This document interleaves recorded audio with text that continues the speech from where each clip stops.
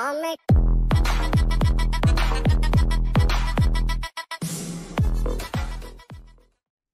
right, hi everyone, welcome on board. In this video I'm going to talk about snap. बहुत सारे मुझे लोग बोल रहे हैं सर स्नैप हमें इजी तो लगा, मैंने स्नैप नंबर 1 दिया, उसके बाद मुझे इजी लगा, और जिन लोगों ने भी स्नैप नंबर 1 नहीं दिया उनको पता कि इजीएस्ट ऑफ द एग्जामिनेशन है। पर लोग बोल रहे हैं सर जब हम मॉक दे रहे हैं उसके अंदर नंबर नहीं आ रहे, तो एक्जैक्टली जब एग्जाम देने जाएंगे तो उसके अंदर मार्क्स कैसे आएंगे? पहली बात तो यार मैंने सोचा थोड़ी सी मेहनत कर दूं तुम्हारे लिए, मैं तुम्हें दिखाता हूँ क्या क्या मैंने मेहनत करी है। पहली बात तो मेरे पास सारे के सारे एनालिसिस हैं, पिछले अराउंड 10 साल के एनालिसिस हैं, 2010 ऑनवर्ड्स लेके 2020 तक। बट जो मेजर एनालिसिस आप लोगों को देखना है 2019 के पहले snap was primarily logical reasoning based question. आज की सेशन में आपको क्या बताने वाला हूं कि भाई क्या चल रहा है, और अभी और पिछले साल 2020 और 2021 के अंदर जब स्नैप 3 बार हो रहा है तो अपने पास 3 बार पिछली बार का एनालिसिस है और इस बार 1 बार का, 4 बार का एनालिसिस हमारे पास है। 2020 में 3 बार स्नैप हुआ और 2021 का 1 स्नैप हो चुका, तो उसके एनालिसिस पे हम लोग क्या क्या डिसीजन ले सकते हैं और आप लोगों को फास्टर कैसे कैलकुलेट करना है उसके बारे में बताऊंगा। ठीक है, पहली बात तो भाई जिन लोगों ने ये वाला वीडियो नहीं देखा, मैं बहुत सारे काम भी बताऊंगा आज तुम्हें, 3-4 काम करने हैं, वीडियो सिर्फ सुनना नहीं है, तो पेन और पेंसिल लेके बैठ जाना। पहली बात,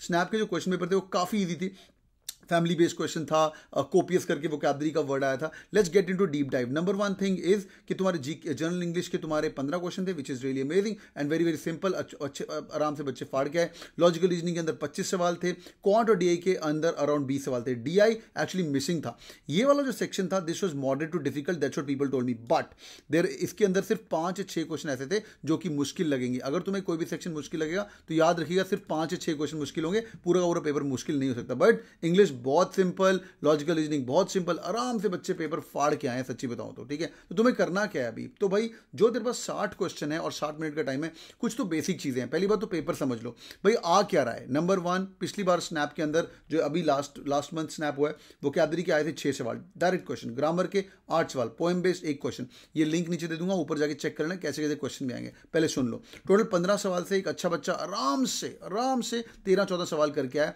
बिल्कुल स्कोर बूस्टर था, आराम से आपको नंबर मिल रहे थे। बट जो मेजर सेक्शन था वो था लॉजिकल रीजनिंग, पर डिसाइडर सेक्शन कौन सा था? लॉजिकल रीजनिंग और क्वांट। सच्ची बताऊं, जिस बच्चे ने लॉजिकल रीजनिंग फाड़ा है उसके अप्रोक्सीमेटली 13 क्वेश्चन तो आ गए थे वर्बल एबिलिटी में, और लॉजिकल रीजनिंग के जो 25 सवाल है उसके अंदर जो बंदा 20 नंबर लेके बैठा है उसका बेड़ा ऐसे ही पार हो गया, क्योंकि यार 33 मार्क्स तुम्हारे यहां पे बन गया। और तुम्हारा टारगेट स्कोर क्या होना चाहिए? 45 प्लस तो आना ही चाहिए। मैं रिकमेंड करूंगा 45 से लेके 48 तक is going to be really good. अगर आपको SIBM चाहिए तो 45 प्लस तो 100% चाहिए। SCMHRD के लिए 1-2 नंबर ऊपर नीचे चल सकता है। तो 45 स्कोर की बात करते हैं। Let's talk about details about logical reasoning. Now logical reasoning के अंदर कोडिंग डिकोडिंग 2 सवाल, ब्लड रिलेशन 2 सवाल, विच इज रियली अमेजिंग। और आगे जाएं तो नंबर सीरीज का 1 सवाल, लेटर सीरीज का 1 सवाल। ये नंबर सीरीज और लेटर सीरीज करके भर के आया था, इसको आप प्रैक्टिस कर लेना। Syllogism 1 question, direct question, linear arrangement 2 सवाल, डेटा टाइम का क्वेश्चन था, इसके 4 क्वेश्चन आए थे। तो भाई क्लॉक्स एंड कैलेंडर एक इंपॉर्टेंट टॉपिक है, नंबर सीरीज और साथ में क्लॉक्स एंड कैलेंडर, जो कि हर बार स्नैप के अंदर तुम पिछला कोई पेपर उठाओ भर के आ रहे। But the major chunk hair was critical reasoning. People are giving snap but they are not preparing for critical reasoning. ये अच्छे से पढ़ लेना भाई, मैं तो क्रिटिकल रीजनिंग पढ़ाने वाला हूं। People who are joining CATKing right now के सर कुछ तो हेल्प चाहिए, कब से आपको फॉलो कर रहे हैं सुन लेना, मैं टुवर्ड्स देन आपको बताऊंगा how can I help you, because I am going to be teaching verbal ability. Critical reasoning is a part of verbal ability. 9 सवाल आए थे क्रिटिकल रीजनिंग के। कंक्लूजन क्या होता है, अजम्पशन क्या होता है, एक्शन बेस क्या होता है, इफेक्ट एनालिसिस क्या होता है, रीजनिंग क्या होता है, भाई पूरे के पूरे 9 सवाल। अब तुम क्रिटिकल रीजनिंग को अगर भाव नहीं दोगे ना, इसकी इंपॉर्टेंस समझ लो। Let's compare with quants. अभी क्वांट्स की अगर मैं बात कर रहा हूं, क्वांट्स के अंदर अर्थमेटिक भर के आया था। कितना? परसेंटेजेस 1 सवाल, प्रॉफिट एंड लॉस 1 सवाल, टाइम एंड वर्क 2 सवाल, टाइम टू डिस्टेंस 2 सवाल। तो अप्रॉक्सीमेटली 2, 4 और 2, 6, तो 6 क्वेश्चन तुम्हारे थे जो कि अरिथमेटिक थे। तो भैया क्रिटिकल रीजनिंग का weightage is more than arithmetic. अभी भी अगर तू डोंकी बच्चे की तरह बैठ के स्मार्ट वर्क नहीं कर रहा है और देख रहा है कि arithmetic is valuable but critical reasoning is not valuable, तो भाई थोड़ा सा देख लेना भाई, हाँ समझा रहा हूं तुझे। प्रोबेबिलिटी परम्यूटेशन देख लो यार, 3 सवाल प्रोबेबिलिटी परम्यूटेशन के, ज्योमेट्री के क्वेश्चन आए थे, 2 सवाल ज्योमेट्री के थे, मेंसुरेशन का 1 सवाल था। ये थोड़ा सिलेंडर वाला सवाल था, थोड़ा सा मुश्किल था। तो यहाँ पे आप अरिथमेटिक करेंगे नंबर 1, मॉडर्न मैथ्स करेंगे नंबर 2, और अलजेब्रा बहुत ही कम आया था, सिर्फ क्वाड्रेटिक इक्वेशन का 1 क्वेश्चन आया था। क्वाड्रेटिक इक्वेशन का एक स्टैंड क्वेश्चन हर बार स्नैप के अंदर आता ही आता है। ठीक है भाई, तो इन आपको अटेम्प्ट कितना होना चाहिए मैं आपको बता देता हूं भाई। पहली बात तो सिंपल फंडा है, अगर तो तुम वर्बल पढ़ रहे हो तो भाई 13 क्वेश्चन तुम आराम से ठीक कर पाओगे 15 में से, अगर तुम्हारा वर्बल अच्छा है। Basics of grammar, basics of vocabulary, वो कहां से पढ़ना है वो मैं आपको बता रहा हूं। नंबर 1 लॉजिकल रीजनिंग में एक अच्छा बच्चा आराम से 20 क्वेश्चन यहाँ पे 15 में से पक्का करके आया। इसके बाद जो क्वांट सेक्शन था, क्वांट के एक बढ़िया बंदा अप्रोक्सीमेटली 15 क्वेश्चन तो पक्का करके आया मेरी जान। ठीक है, 15 क्वेश्चन तो पक्का करके आए। यहाँ पे तेरे हो जाते हैं 13 + 20 30, ये देखो 13 + 20 इज 33 + 15 इज 48। ये तेरा आइडियल स्कोर है। अब तुम्हें ज़्यादा लग रहा है, कम लग रहा है, मैनू नहीं पता यार, ये तेरा आइडियल स्कोर है टू क्रैक कैट, ये क्रैक स्नैप, बिकॉज स्नैप के अंदर 48 स्कोर पे पक्का 99 परसेंटाइल आना ही आना है, 100% साइन बाय ब्लड। तो बॉयज एंड गर्ल्स तुम्हारा फाइनल टारगेट स्कोर बना दिया। अब मैं आपको बता रहा हूँ इंपॉर्टेंट सेक्शन कि भाई नंबर कैसे इंक्रीज करने हैं। अब मैं आपको बताऊंगा ब्रह्मास्त्र के नंबर कैसे इंक्रीज करने, how you can actually kill this examination as well. आगे चलते हैं भाई। Now one more thing which you have to understand is very very important, what people don't know, कि भाई स्नैप दे रहे हैं, स्पीड से दे रहे हैं, वो सब तो सही है, पर सर जब मैं मॉक दे रहा हूं तो मेरे नंबर नहीं आ रहे। अच्छा, before that I will be talking about ब्रह्मास्त्र। मैंने यहाँ पे 3 पॉइंट लिखे हैं आप लोगों के लिए कि how to increase this mock scores. अगर तो ये वीडियो अभी तक सुन लिया है तो मैं आपको क्विक अपडेट दे रहा हूं। अगर तुम रियली सीरियस हो स्नैप की प्रिपरेशन के बारे में, पहली बात तो ये नीचे लिंक मिलेगा, इसको खोल के पूरा चेक करेंगे। यहाँ पे मैंने स्नैप का एनालिसिस डिटेल में किया हुआ है, नंबर 1। दूसरा, अगर तुम स्नैप के टॉपर बनना चाहते हो और बोलते हो कि सर अगले मैं आपको 8-10 दिन आपको देना चाहता हूं, मैं आपको आपके साथ दिन के 2 घंटे टाइम स्पेंड करना चाहता हूं, we have launch something called snap turbo course, more than 1000+ people are giving these मॉक्स as well. तो भाई तुम क्या करोगे, पहली बात तो स्नैप टर्बो कोर्स ले सकते हो, 2999 का कोर्स है, रोज रात को हम 2-2 घंटे पढ़ाएंगे। बाय द वे अभी हम जैट पे फोकस कर रहे हैं, पर साथ में स्नैप की भी तैयारी करते रहेंगे। दिन का 2 घंटे, रात को रहेगा 9 से 10 और 10 से 11। क्वांट और वर्बल एबिलिटी और डीएलआर। क्वांट का रोज 1 घंटा क्लास चलेगा, बिकॉज क्वांट इंपॉर्टेंट सेक्शन है। लॉजिकल रीजनिंग और क्वांट दोनों साथ साथ में चलते जाएंगे। वर्बल एबिलिटी हफ्ते में 2 दिन रहेगा। नंबर 1 आप ये ले सकते हो। इसके अंदर क्या क्या मिलेगा वो बता रहा हूं। स्नैप के मॉक्स, ये मॉक्स बहुत अमेजिंग है।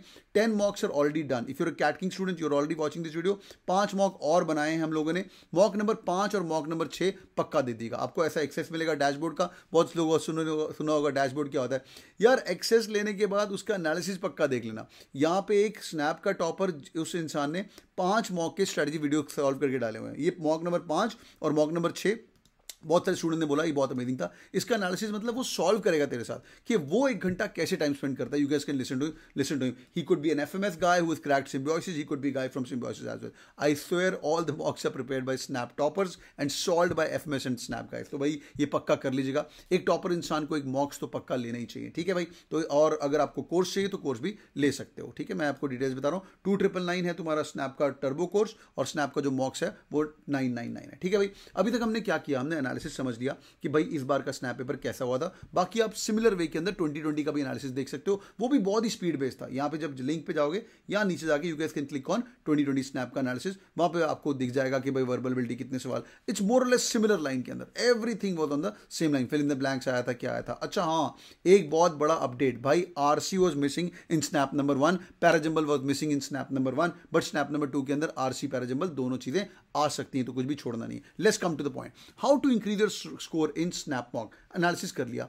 एक तो भाई याद रख ले 30 सेकंड रूल। सवाल देखना है, 30 सेकंड में तेरे से वो सॉल्व हो रहा है तो तू सॉल्व करेगा, नहीं हो रहा है तो उसको छोड़ दे, देखना ही नहीं दोबारा। यार देखो पूरे पेपर में एटलीस्ट 10 क्वेश्चन ऐसे होंगे जो तुमसे नहीं बनेंगे, ठीक है। 10 क्वेश्चन ऐसे होंगे जो तुमसे नहीं बनेंगे 30 सेकंड में, which would need more time. We can come back to the same question later on. तुम उसको मार्क कर सकते हो अगर करना चाहते हो तो भाई अप्रॉक्सीमेटली 5 से 10 क्वेश्चन पक्का होंगे। If you ask me snap number 1, there were 5 exact question of mathematics primarily which were not solvable, which could take time. उसके अंदर ज्योमेट्री का एक सवाल था जो कि सिलेंडर वाला सवाल था, थोड़ा लंबा था, पढ़ने में ही टाइम जा रहा था। 30 सेकंड रूल याद रखेंगे। 30 सेकंड में क्वेश्चन सॉल्व करना है कि नहीं करना है, ठीक है। तो ऐसा करके आप लोग अब याद रखना, 30 सेकंड के बाद अगर तू 2 ऑप्शन में आ रहा है, तुक्का मारना है तो मार सकता है, बिकॉज मैं चाहता हूं कि हर बच्चे का इस वीडियो सुनने के बाद मिनिमम अटेम्प्ट होना चाहिए 50 क्वेश्चन का फॉर श्योर। 50 क्वेश्चन तक तेरे को अटेम्प्ट लेके जाना है, तब जाके ना यार हमारे 46 नंबर आएंगे, इधर 50 से लेके 55। बट स्नैप नंबर 1 में कई लोग 60 भी अटेम्प्ट करके आए हैं, ठीक है।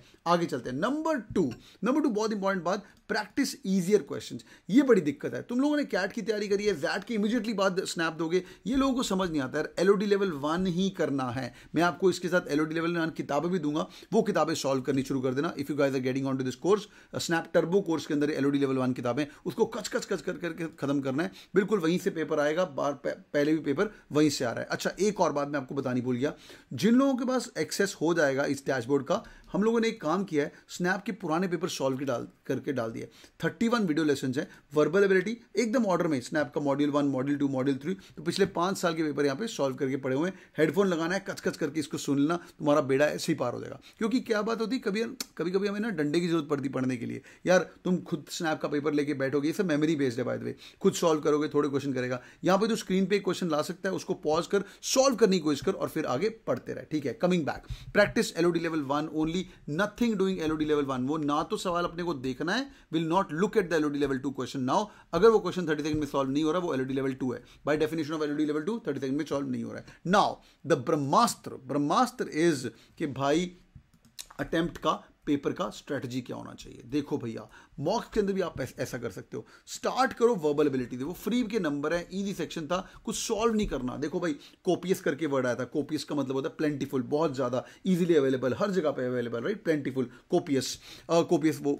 तो भाई जो तुम्हें वोकैबुलरी आती है, ग्रामर आती है, बेसिक्स आता है, तो आराम से तुम यहाँ पे 13 नंबर यहाँ पे ले सकते हो। इससे स्टार्ट करो, अप्रोक्सीमेटली 15 मिनट इसके अंदर आप खत्म कर सकते हो। लॉजिकल रीजनिंग के 25 सवाल आए थे। बहुत लोगों ने बोला सर लॉजिकल रीजनिंग बहुत इजी था, यहाँ पे आप एग्जैक्टली 25 मिनट स्पेंड करेंगे। लॉजिकल रीजनिंग को प्रेफरेबली मिडिल में रखना, बिकॉज ऐसा हो सकता है एक आधी पजल के लिए आपका कंसंट्रेशन लेवल उड़ जाए। तो लॉजिकल रीजनिंग कई लोग क्या करते हैं, एंड में करते हैं। तो एंड में बड़ी पजल आ गई, 4 वाली, 3 वाली, 2 वाली, तो वो हमसे नहीं हो पाएगी, बिकॉज एक नजर हमारी घड़ी पे रहती है, मानते हो कि नहीं। तो एक नजर हमारी घड़ी पे रहती है, इसके तुम क्वांट को एंड में रख सकते हो। तो पिछली बार की बात करूं तो उसके अंदर क्वांट मुश्किल आया था, जो सॉल्व करने वाले थे वो हमने बना लिए थे। जो 20 क्वेश्चन आए थे उसके अंदर से 15 question were doable for sure. तो भाई तेरा ये अटेम्प्ट होना चाहिए। टारगेट स्कोर्स मैंने आपको बता दिया, 30 सेकंड रूल है। एलओडी लेवल 1 करिए और अटेम्प्ट पहले वर्बल करिए, फिर लॉजिकल रीजनिंग करिए, फिर क्वांट करिए। वर्बल पक्का पहले स्टार्ट करेगा। अगर तुम्हारा क्वांट बहुत ही ठुका हुआ है और लगता है कि यूनिट कंसंट्रेशन लेवल और, तो तुम अपना क्वांट लेवल नंबर 2 पे भी कर सकते हो। बट किसी भी सब्जेक्ट का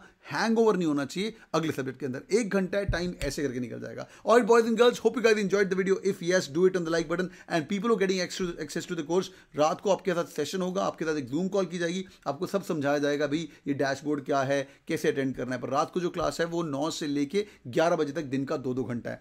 right now people are joining us for snap, उनको हम जैट की क्लास का भी एक्सेस दे सकते हैं। अगर आपको थोड़े मुश्किल क्वेश्चन करने और जैट भी एग्जाम दे रहे हो, वो एक बार टीम को रिक्वेस्ट कर देना कि सुमित सर ने यूट्यूब पे बोला था। ठीक है बच्चों, तो turbo course is going on right now. If you guys want access to the same, the price is 3000 odd rupees. Snap के मॉक्स तो भाई पक्का लेना, आप लोग मुझे थैंक यू करोगे। 999 में आप लोगों को 15 मॉक मिलेंगे, 10 मॉक का रेडी लाइव, उसमें से 5 आर सॉल्व्ड, बट 5 मॉक्स और रिलीज करेंगे, वो हम जैट के बाद रिलीज करेंगे। यार दिन के 2-2 मॉक्स तो देने ही चाहिए। Thank you so much for joining in, hope this video was helpful. If yes, do it on the like button boys and girls. I am gonna bring lot of videos for snap right now. मेरे को लगता है ये ऐसा easy exam है यार, cat वाला बच्चा निकल चुका है। ठीक है, कैट और जैट और आईएफटी वाला बच्चा ने 3 तरह का अलग बच्चा होता है।